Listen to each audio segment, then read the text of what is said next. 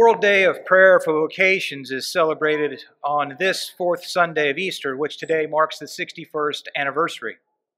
And the purpose of this day is to publicly fulfill the Lord's instruction to pray to the Lord of the harvest to send laborers into his harvest. Pope Francis has released his message for the 61st Day of Prayer for Vocations, which focuses on the theme, Called to Sow Seeds of Hope and to Build Peace. Some may remember the Baltimore Catechism. It was the first catechism written for Catholics in North America and was the standard of Catholic school text in the country from 1885 to the early 1990s. In the answer to the question, why did God make me? It says, God made me to know him, to love him, to follow him in this life, that I may be happy with him forever in the next. Now, I was very young and not yet Catholic when the Baltimore Catechism was around, but I've heard that answer many times over the years, and it rings true on this day of World Vocation for Prayer. So what does the word vocation mean?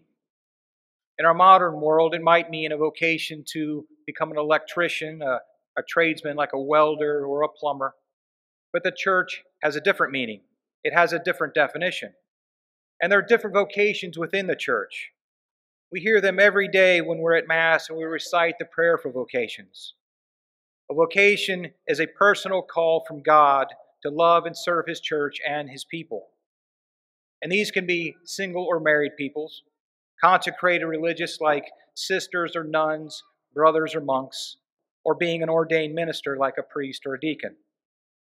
All vocations are called to love God, and he, God himself, truly knows what our vocation is called to be. He calls us to the vocation that will make us the most happy and the most holy. The priesthood, which is what I'll speak of today, is infinitely superior to all the other vocations because it is supernatural. God wants to shower humanity with an abundant blessing and graces, and he has chosen the priest to be that special instrument for this task. Without the priest and without the sacraments, many souls will spiritually starve, and we will find it virtually impossible to get to heaven. This is why discerning vocations to the priesthood is of utmost importance. So when Christ walked among us, he directly called some special people to him in ministry, and these were his apostles. Christ still calls people today, and these people he calls his priests, just as he did 2,000 years ago. Priests have a special invitation to do not their work, but God's work in the world. Jesus returned to heaven, but he left behind the apostles and their successors to carry on this work. And it was at the Last Supper where Christ ordained the apostles to the priesthood. And so now priests are the voice of Christ. They're here to do his work. Priests are the hands of Christ. Jesus spent his days while here on earth helping others, healing and comforting. Our priests do the same work today, just as Christ did back then. Now, Jesus spoke about vocations in the church when he said, "The harvest is abundant, but the laborers are few. So ask the master of the harvest to send out more laborers." Jesus told us to work and to pray for vocations. Every parish must continually pray for vocations. Today, too young few people are responding to Jesus' call to holy vocations to the priesthood, but God has not stopped calling young men to be his shepherds. Unfortunately, our culture and our busy lives drown out the still and quiet call of God.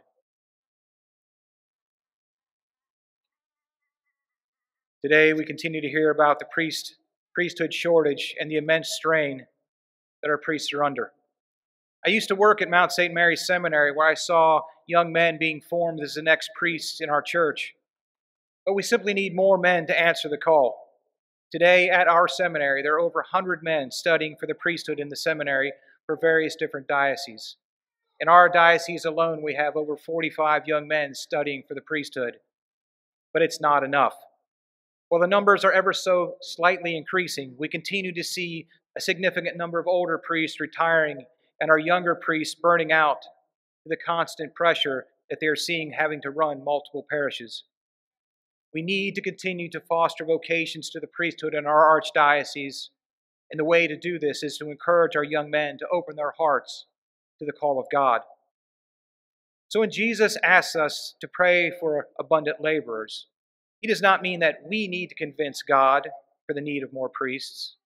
God knows what the church needs, and God will always provide for his church. He will always do his part and continually invite men to be his shepherds. We can help by praying to God to help our young men say yes to his invitation. God is providing for vocations, but so many young people are caught up in the world to hear his voice. When we think of someone who said yes to God's call, we automatically should think of our Blessed Mother. Her unselfish yes brought Christ into the world, and yes, she is our model. A person might say, well, I don't have the courage or the will to say yes to God. So I would say to that, pray to Mary. She will show you the way. Put your trust in her and put your life into her hands. We must challenge our young to consider a priestly vocation. We need to encourage them to ask for the intercession of Mary, to open their hearts to Christ, to see if there is truly a vocation being called in their hearts. And she will always help our young men to understand what God is calling them to. And she will give them the strength to say yes to her Son. She will bless our young men with graces beyond all understanding. Yes, your mother will be at your side. A vocation is a call to act, not to stand on the shore with nets in hand, but to follow Jesus on the path that he has marked out for us, for our own happiness and for the good of those around us. So cast those nets into the deep.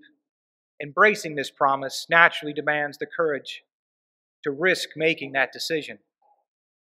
In today's gospel, Jesus said, "My sheep hear my voice." I ask you, you young men, have you heard his voice? You young men in the pews, if you've ever felt the slightest tug to the priesthood, if you're thinking about a vocation to the priesthood, ask Mary.